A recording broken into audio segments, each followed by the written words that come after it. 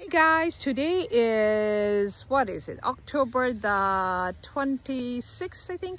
Look at that beautiful sunset, guys. I decided to go ahead and capture this for you guys. I'm down here. Look, our Silver Thatch. Look at that. Our national,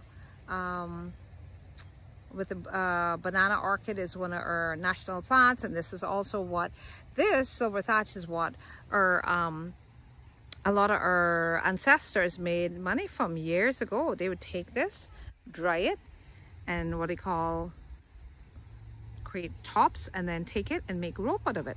And they'd export that to Tampa, Florida. Yeah.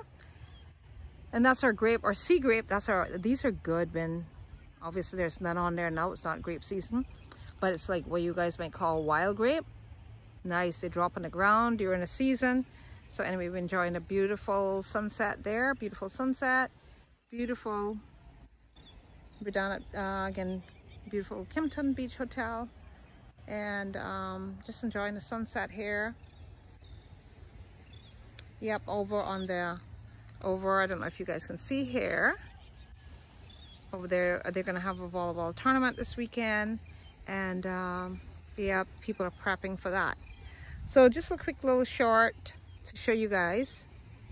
Oh, I'm going to show, okay, I'm trying to give people their privacy again here. I'm going to do this quickly. Look at this, a cruise ship is still in town. Wow, that's unusual.